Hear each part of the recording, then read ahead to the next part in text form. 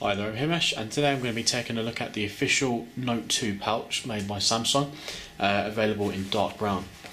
If you have a look at my channel, I have done some reviews on the other colours. This is the dark brown. They do a light brown version as well. Made from a nice soft leather, genuine leather, Samsung branding at the top, and the Note 2 branding at the bottom there. Made from a really nice soft leather, which doesn't add too much bulk to your phone at all. As you can see, it's quite thin, but that does add protection either way.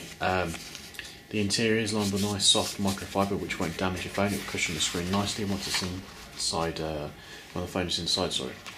Really simple to insert and remove from the pouch. You can see it doesn't add too much bulk at all, and sits perfectly flush with the phone.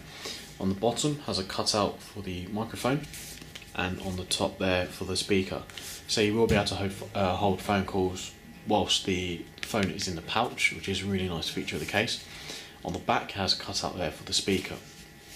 It's really good because with the speaker and mic cutout, you can also set up the phone to answer the phone if you press the button there. Really simple to take out, just push out from the bottom so it doesn't need a pull tab. As I said previously, it is available in different colours. So this is the dark brown. I'm not sure if the camera can really pick it up. It looks kind of black to me on the viewfinder, but it is dark brown. And it's available in light brown, black, blue, and bright orange. So if you found the video useful, hit like. If you've got any questions or comments, leave them down below.